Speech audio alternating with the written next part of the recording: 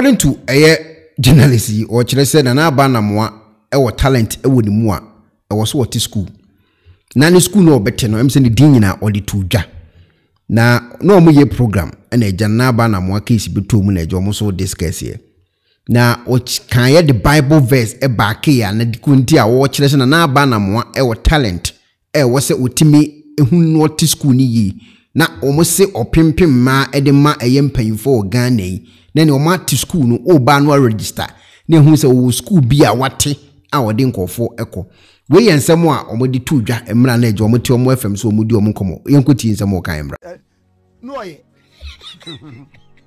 na ne yes Aba Anamoah our talent bi a onim aduma chede wonu mu nyame amano kwa menya what is that otimi link gas to big men. Oh, okay. Etika nana to school nanka nanka wo mmra won grooming no ogrumu wo mo na fei wo supply demand and supply it ke be say school ke be say na no be see. Oh, yeah, I didn't tell you the man who to school no jai. Eh, young carbon Libya. Oh, no. Only say, according to story, no. Yeah. Omana, one kwadi guy, no. No, where the MC. No, me say. Where the young Cassandra, it's alleged. Said, then one again, no echo television station, what you invite to woman. Aye. Not appearance ni nimu. Guy no. And to acquire reception guy picture ben one appearance dimu. And then no acquire no. And what a reception obey 2 hours. Yen fino. And also me ras messy. Where is will be in view? Nana when what now will be a ma o piano. And yes range be the coy no range over be the coy no. And to move off range no say ah mon friend come back. They no grandma cause we will be there. No first word is yes ma wana wa ho dia. Hey, na na say one no be $3,000. Eko yo. What am I want? Shia. It's alleged. Say one $3,000. TV station one reception one compound no so wenji no. Or announce the president say me na me buy no. Don't judge a book by its cover what. And to a big dinner was Son. We are come. Where you make it a benny? I say, hey. Nana to say, Niania Bon was still over to do bones with you. Well, this are banana. Yeah. Down me can waha. Me country cassa. If you don't know the man, say one. A dear. You didn't corner so. What is it? A dear. You didn't corner so. You didn't corner so. Say ye be say ye be a dear be a dibia. Na a be wa. Would we are? Wouldn't mean people we are said that. Ya capra now ferry. The canal ferry. No near wood trim. Wouldn't him be a brado bako see. Dear near di. Ye be near dear and foul here. And could it be bia? We are a community be doing here. Can't quite them. A year foot to own foot share a bedroom be necessary can't ya would dear children. No one ye be say tam. Na a some no will me boost some a train or tray. Making kind my Bible Casa no pay. Bible Casa, you boost some a train or tray. Trying to say. Nana meba. You can carry my interview for be or has here. And now you need to my English. A train sumpo. Proverbs 7. Proverbs 7. Ipacho muntie. And I better say, Wadaroma. Best one a day ban. Na mua a nay a here won't aqua fumbi at 5,000 da. I wouldn't would that say a beer now will be yet. Obrim Pombi, will be yet, Obrim Pombi. wo be ye vice president. Hey! But what you need? Me bedi me nsem so. My son, remember my words. Nefa me nsem sie. Don't forget what I have told you. Di me mra nsem so na nya nkwa. Consider my teachings as precious as your own eyes. Nebu me mra nsem se wani wa kultu awisi. Obey my command and you will have a good life. Fa cheche won satia so. Tie them around your finger. Twetwe no wakoma pono so. Write them on your heart. Kachere nyansa se me nua ba na wo. Treat wisdom like the woman you love. Na fre wunumu sa wadamfo. And knowledge like the one dearest to you. Na ahwe wo so afri oba sansani ho. Hey, wisdom will save you from that other woman. Afri oba sansani a oka dokodokosem ho. The other man's wife. Na me firi me da mpoma mu na mani ehunu ankasa na me hwei. Nana mami ko King James. Akoje James. When you see kind of rough, me say dem so.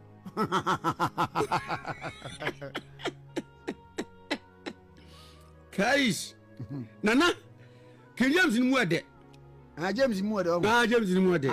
Me come me verse 4. Kachere nyansa se me nua ba ne wo. Say unto wisdom, thou art my sister.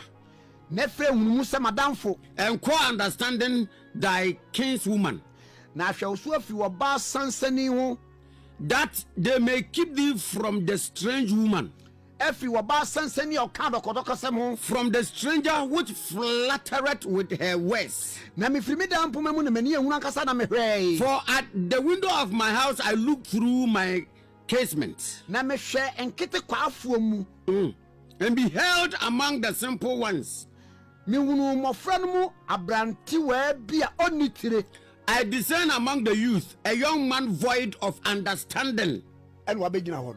Kai passing through the street. Yeah, na opre abonten so ben ne ntwea.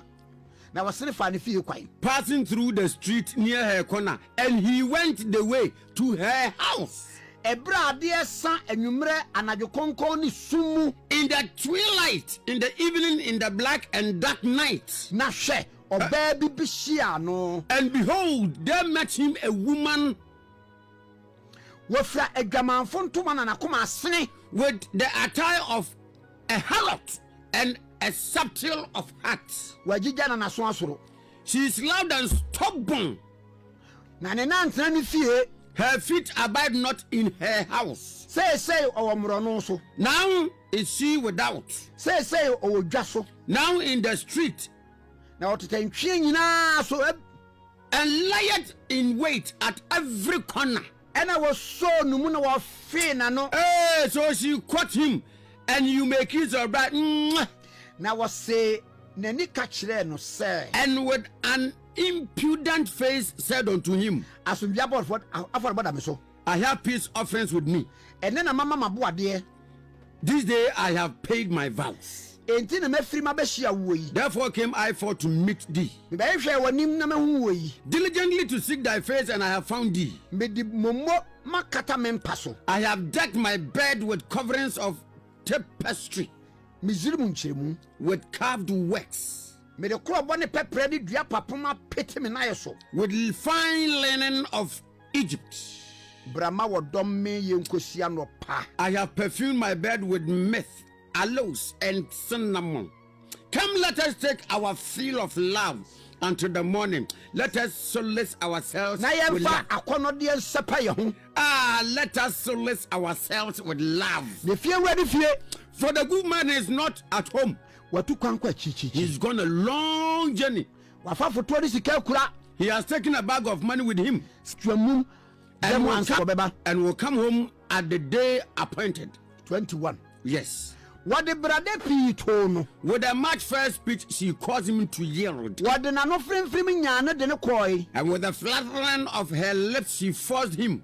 What in a chair with a frame to send and chia wokokuno? A jawajo. He goeth after her straight away, as an ox goeth to the slaughter. Say in Pochera, what the king or Jimmy Fwasson, or as a fool to the correction of the stocks. Cause he said again, till a dart strike through his liver. As a bird hasted to the snare. No one names a name and knoweth not that it is for his life. Now, fame me mamun tieme. Hearken unto me now, therefore, na mo O ye nya children, asoma menum nsem and attend to the words of my mouth. ma wakoma nane nkɔ na tempo so Let not thy heart decline to her ways. mfom nkɔ na kwan so Go not astray in her path. na wapirepire nipa pii agugu hɔ For she had cast down many wounded. na wɔne a wakunkum wɔn dɔɔso Many strong men have been slain by her.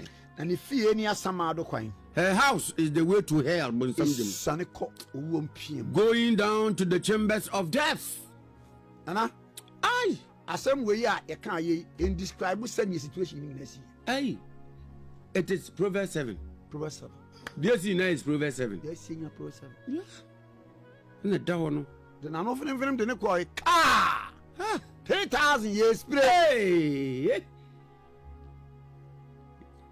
Hey. Ele banjo. nana Nana. me se wonim daakye nti Dachinti. adeɛ bi wɔ hɔ anka yɛ paa Na jamani ntira Bible ka say wonyema nyina ho kwan. nyɛ ne fata yɛ Sie ni na fata yen no. paa susu ampaa sɛ nyɛ sika paa Ah. Sawajina we. Emanyi na ti say ye nua ba ya. sɛ wakoto Ɛyɛ ni say ye bi. na sɛ wa na ane ami Yeah. And Ami there. Oh, sister. ɛyɛ kora sɔre nkɔ ɛnkɔdi wa werɛ hɔ sɛ ohia nti na wotwitwa wei ho pictures na kɔ na bɛyi Ama obra yo no kra bumanum. na wanya di awia twa last no kɔ na ma me kɔdi kɔmɔ mɛsa ba nkyɛ me da ase okay 101.7 so yeah obi ankɔka Proverbs 7 hwɛ yɛ abusa mpanimfoɔ bi wɔ Ghana ha wɔn mo werɛ ho ɛnnɛ wabɛyɛ MP ɛnnɛ wabɛyɛ minister ɛnnɛ wabɛyɛ wei yɛ wie frɛ wo na bɔ ani ma me woyɛ yɛ na nane Yes. wobɛtumi anya bi a ɔwɔ sika na sɛ wo ne ho fɛ Yeah. Ah, oye numunyamfo. ɛdeɛ bɛn Se ka se woni na akompamu kura no ye numunyam hye. na tie nipa no deɛ ɔkeka na kyɛ sɛ ɔkɔ sɛ wɔmfa yɛ hwee Hey. na akɔ no wedding kɔdi MC a na watoa so MC wɔ ha mu aka Hey, wenu. De baby, we de. wonim de abrabɔ do bakɔ sie Oh, nana. deɛ na watɔ wo bo why Ah, yeah se wa de ya me ya Facebook. Enti ni post bi ya me hu. wei bɛɛme wei Na afra ne tumi dress pa, tumi hwe ne se we de nka wo che wo soro kakra bi anka nyambe na abofo no mu baako. Ampa wo. menim no actually I don't know Me also me nim no personally, but on the pictures there. And the videos ni ade.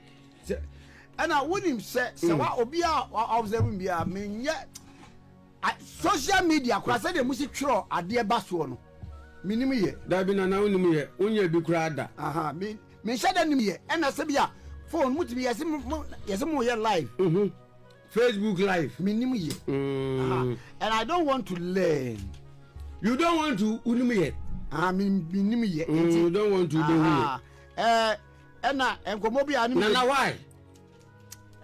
so me nyɛ kora na makɔyɛ Facebook live de aba na no bakyɛ ɔte aseɛ Ndo wasia? aha na mepɛ test bi akenkan akyerɛ kani iso no test no mepɛ Jacob ni so ade no. ai Jacob ni iso de no mepɛ test no sɛ na owura bɛho asɛm no paa I'm say 20 1 2 3 4 5 6 7 okay you have baby ha baby nana mudia ha meba okay meba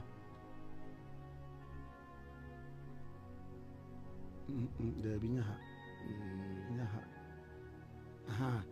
ha nana Nyaha. Nyaha. Na na mo de mo kenkan me aba. Test no.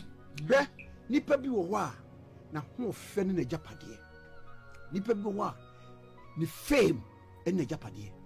Obi wo a ne ball ene ball a obɔ no ene japade. Obi wo a radio otiso no kasa ene japade. Na saa japade no omo wo hu se do be sia manage no. But now we Cristiano Ronaldo ni Messi mu se die. Wo mo fo ne se japade a wo mo manage ni yie o. Hwe be edu o maduru. Na hwe bi te se Zuma nursing say. Boxing hu se e ne japade. Hwe se de o bon ho ban. Enei ye boxing. Na bajo test ni bi ni. Jacob no adua eye Genesis chapter 25 say me kan na verse 29. Na bajo utie pa na. Jacob no aduane bi. Na Esau fi wura mu baaye no na wabrɛ.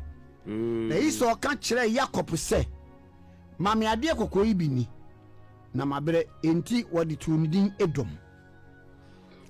Na Jacob kan sɛ ton wo pani ma me nnɛ.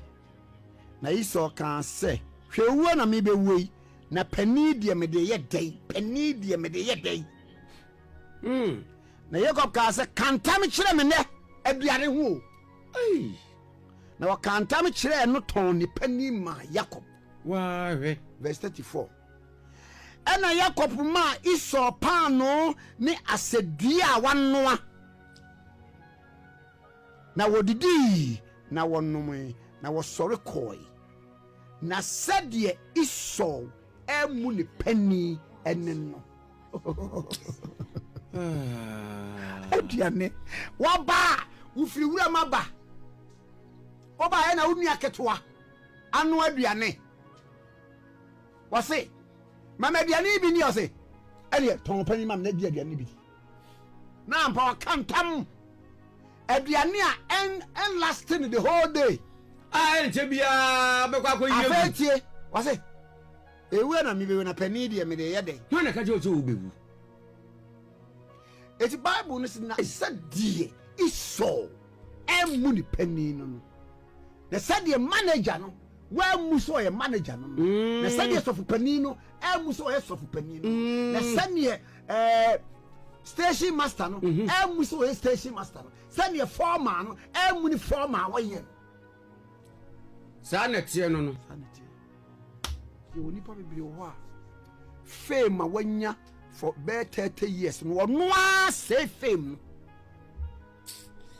Sen. Bible here and was said this is a counter. Emma Esau ni penny we mu mfano. Oh. Dia tibia no.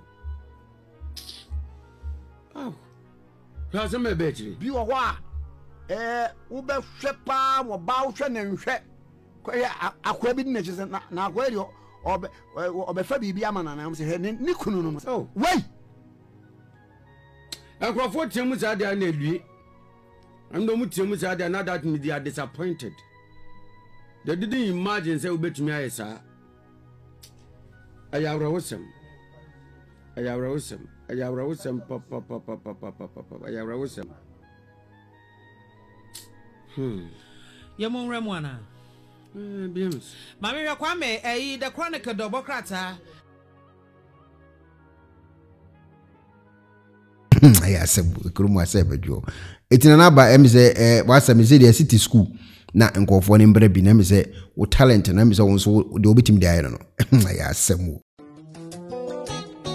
Mpenefo se bibi o wiase ntine da ne atopnum na ne pabone fonti e wo se wo bambo hu hia na ne papa mu de Pro Technologies ana me kan fama wo ane Pro Technologies. We are specialized in both sales and installation of CCTV cameras. Yeton esa install CCTV cameras in the South Ghana and NASA brochure na ufi Ghana. Now beso CCTV camera installation. We need Pro Technologies and nsa wo so. Oye CCTV camera installation, electric fence, automated gate, access control, video doorbell, ana intercom, ana satellite TV, home theater, se wo pe bi ato, ana wato, e na pese be install ma. Pro Technologies, ana wasa ofreye. Na hyene so. Se ye fidie nyina fra America brochime. Enti se papam na opede a, menwene ho. Na ne bo anso da form. Meche ye know the web brochime mu ha. Ene e branch e wo Ghana. Ye ni mo bra wo bre. Enti sika fa ye nsem. Se fa nya japade ma wo Ghana. Wo da.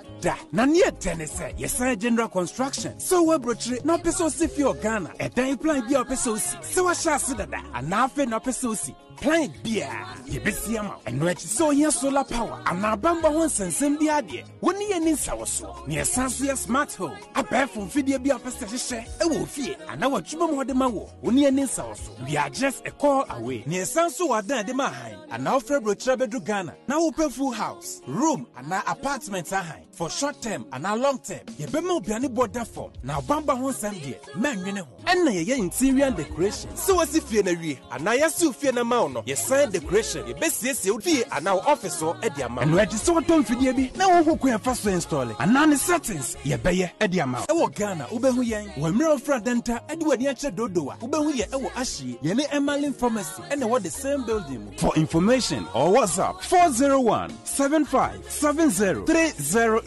and a plus 401 6992 254. Pro Technologies. We have the solutions for your security and home entertainment needs at affordable prices. Hello, Ebusiafo. So, Pesifita Asracha or Dofode, and then enough our Mukodom is unique laser whitening. Unique laser whitening. Our toothpaste to strong kwa. What did you choose saying? And ma was saying a fita. Na fita non sono. Na and carbonate beer a wo no mu beer. Any tea stain, coffee stain, smoking stain si beer. Unique laser whitening product. Ebe yini nyina free swama o kama. The obani say utu so. Na o de beer gu o brush the so. Now the chuchu sinisu nyina kama.